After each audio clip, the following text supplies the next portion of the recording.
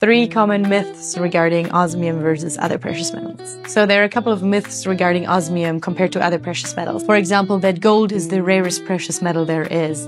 That is not true. There's actually so much gold still left in the earth and so much that has already been extracted. So osmium in itself is so much rarer. The second one is that osmium corrodes over time like silver. It does not. It can't tarnish. It doesn't corrode. It doesn't give any allergic reactions. It's completely inert chemically, so there's no reactions whatsoever. It's very durable and it will look exactly the same in 3,000 years than it does today. And the third one is that there's no industrial applications for osmium. There have been a few industrial applications in the past, for example, osram, osmium, wolfram, tungsten in the first light bulbs, or some other applications.